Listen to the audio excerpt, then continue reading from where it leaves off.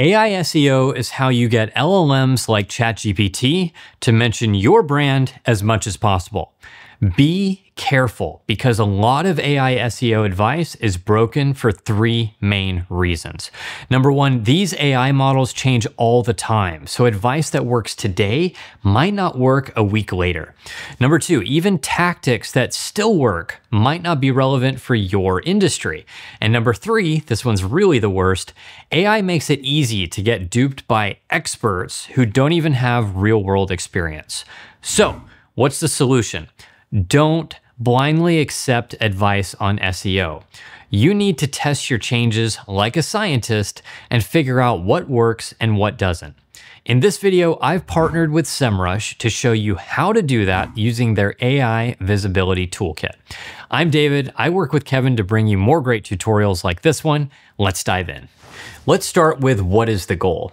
Well, when someone asks an AI model about a topic, sometimes it mentions brands. We just want it to mention our brand as much as possible. So winning an answer to a prompt is not like winning a Google search. You don't just want the first mention, you want the most mentions. Winning as many answers as possible drives more highly qualified traffic to your website, and then it's up to you to turn that traffic into leads and customers.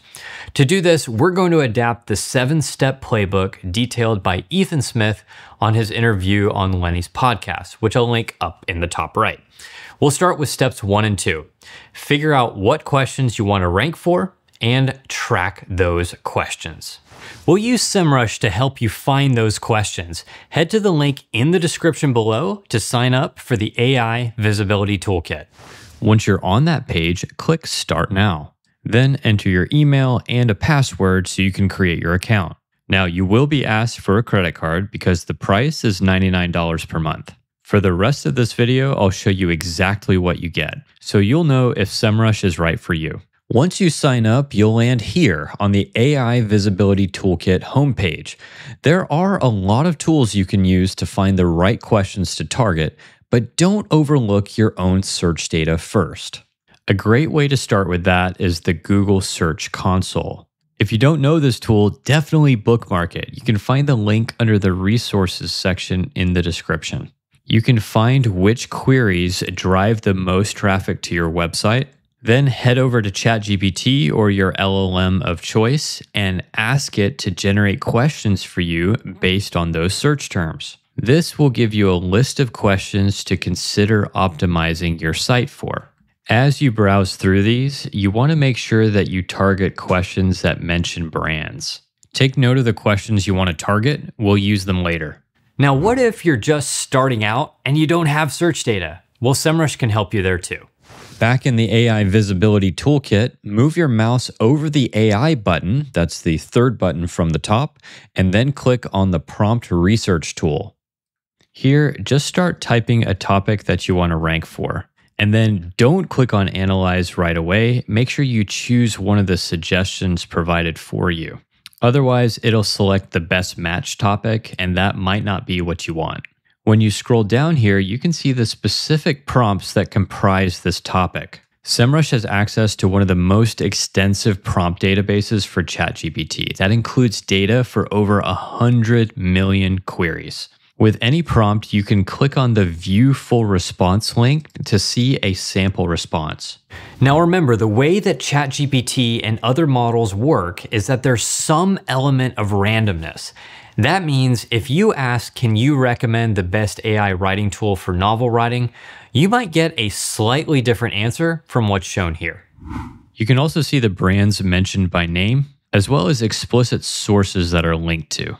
Now, while this is interesting, the whole point here is to find a set of questions that you're interested in targeting. So let me share a few other tips here. Pay attention to average topic difficulty. This is a score based on 2 factors, competitor strength and opportunity size. On competitor strength, if you have to outperform really well-known brands, it's going to be much harder to break in, and that makes the topic more difficult. Opportunity size compares how many brand positions or mentions are available for this topic versus the average across all topics. If it seems like the AI doesn't mention that many brands compared to other topics, then that makes it more difficult too. Now, what if you need even more inspiration? That's totally fine. Semrush gives you many more tools to look through, and we'll start with the Visibility Overview tool. Here, you'll type in your domain first. I'll use a domain I used in our last Semrush tutorial called hyperwriteai.com, and then click Check AI Visibility. Treat this page as your dashboard for AI mention performance. On this page, we'll focus on your performing topics. These are topics where AI has already mentioned your brand. It's usually easier to level up on these topics than tackle new ones. Hyperwrite AI is an AI writing assistant, so a topic like AI sympathy and condolence message generation might actually be good to focus on. Expanding any topic reveals prompts associated with that topic. Once again, you can see the full response, but you'll also see whether your brand was mentioned or missed in that response. Questions like this one, where your brand was not mentioned, but it's in a topic where your brand has high visibility otherwise, can be great targets for AI SEO. Definitely sort these topics by other headers like your mentions or AI volume.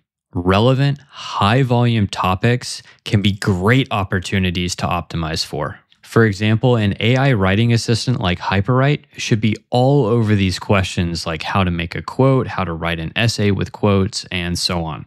When you find a prompt to target, step 2 is to start tracking it. To do this, click the magnifying glass on the far right of the row. Here you'll set up prompt tracking. You can add a list of prompts, as well as a list of targets like ChatGPT or Google's AI mode. Click Start Tracking, and we'll cover how this works in the next step. Now, there are 2 other places you should consider sourcing questions from. For the first, let's go back to the AI icon and then click on Competitor Research. This compares your brand's AI presence to those of your competitors. If you scroll down to the Topics and Prompts section, you'll see some new opportunities. My recommendation is to check the topics that you're weak in. AI email and content generation tools seems highly relevant, but were not mentioned that much. Just like before, you can monitor prompts one by one, or you can choose to monitor all prompts for a topic. You do have limits to how many prompts you can track at a time though, so be aware of those. Another path to question or prompt inspiration is to go back to the AI button, and this time under Brand Performance, go to Narrative Drivers. Enter your domain here to get a comprehensive brand report. It takes about 5 minutes, so I'm going to use one I've created earlier. There's a lot to look at here, but let's scroll down to where it says Dive Deeper. We're focused on non-branded and branded answers. Non-branded answers gives you ideas on how to help people discover you. Then you can scroll back up and select branded answers, and this gives you super specific questions that people are asking about your product. I know it's a lot of places to get prompts from, but my suggestion is not to overthink it. Stick with 1 to 2 topics of questions because that'll make it easier to see the impact of your work. When you have your list of questions, make sure you consolidate them by going again to the AI button and then to the prompt tracking tool. Click on your project or create a project if you haven't already. Then click on Overview. Scroll down to the prompt section, and then add any more prompts you have by clicking the Add Prompts button. So now we have our list of questions and prompts. We need more brand mentions. That leads us to step 3, run controlled experiments. Now, anything we do to change our brand's visibility is a tactic, and we need to test those tactics by basically running a science experiment. Split the questions that you're tracking into 2 groups, a test group and a control group. You'll make changes to improve your brand's visibility with the test group of questions, not the control group. Now, after you make your changes, you'll want to wait at least a week or 2 and then check your visibility again. Simply speaking, a positive change is one where your test group outperforms the control group. Remember, the control group visibility can still change even if you don't do anything to impact it, because the AI models change all the time. This is why you measure. So try to split those questions so they cover different topics. We've just covered prompt level tracking, but there's also overall performance. You can find that back in the brand performance tool. Check out the share of voice versus sentiment chart. Over time, you'd like to see your brand move up and to the right. While you're here, be sure to check out the key business drivers section. This can give you ideas for additional topics to outperform your competitors. And if you want to look at AI SEO strategies, scroll all the way down to the AI strategic opportunities section. This will give you some ideas to address multiple business drivers at once. With that, let's get into the tactics with step 4. Find out what type of content ranks for each prompt. We're back in the prompt tracking tool. Let's say we want to improve our visibility for the prompt after interview questions. From here, you can view the ChatGPT response by clicking on the magnifying glass icon. Then check out which pages get cited. You'll see these citations in little gray bubbles after the main text. So JSG Inc. is cited, this careers page is cited, as well as Indeed. Then click on some of the citations. You want to find the style of each article that gets cited. For example, this is a listicle. It's an article written in the form of a list for each interview question. Make sure you repeat this process for multiple citations so you figure out what type of article works best for each prompt. Now it's time for step number 5, writing your content. You'll want to write your content to address a specific topic and include answers to a ton of different questions, ideally over 100 of them. And those can be very specific follow-up questions too. So for example, you could ask ChatGPT, what are 25 example long-tail follow-up questions that you'd expect a user to write after they write the question after interview questions. This is a great way to brainstorm what you should address in an article without completely outsourcing your writing to AI. And if you have a product, make sure you leverage your site's help center to answer long tail questions like this too. So that's it for content, but you still need step 6, an offsite brand mention strategy. Sometimes you might find that a question has more offsite citations like Reddit, YouTube, Quora, or other affiliates, so you need a strategy to get mentioned there too. Semrush can help you target the right platforms. We're back here on the Brand Performance Narrative Drivers tool. This time, let's click on Citations. The top domains in this list are where you should consider posting content or paying for it to be posted. Now, generally, B2B sites might do better with YouTube and Reddit posts, and B2C sites might be better on well-known affiliate sites.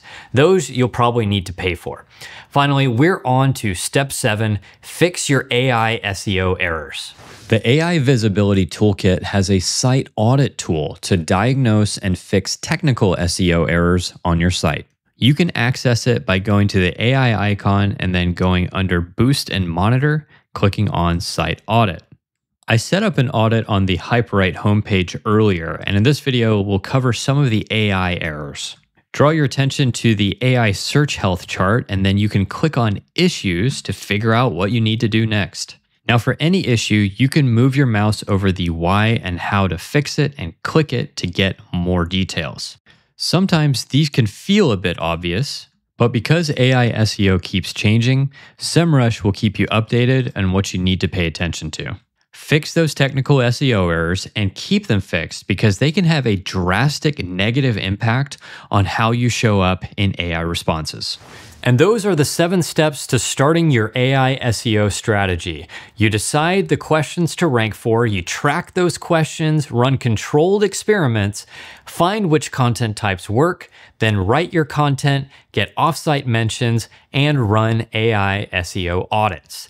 Drop us a like if you learned something today, and check out Semrush's AI Visibility Toolkit in the description below to start measuring your impact. I'm David DeWinter, and I'll see you in the next video.